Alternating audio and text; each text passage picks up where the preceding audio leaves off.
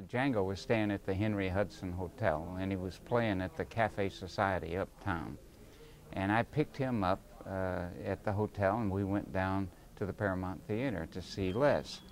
And we had a wonderful afternoon, and Django insisted that I hadn't even shaved or anything. I didn't even have on a necktie, but he insisted that I come with him to the Cafe Society and have dinner. And he spoke no English, everything was sign language, but he would not take no for an answer, so we ended up there.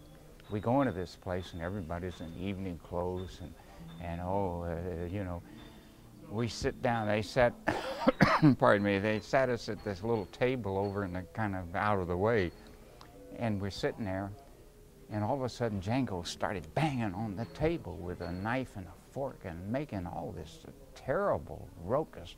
And I'm saying, I can't believe, I'm ready to crawl under the table. The waiters all spoke French, so they were saying, and he kept banging on the table. You know what? He was mad because our table did not have a little glass vase with a flower in it. That was an insult.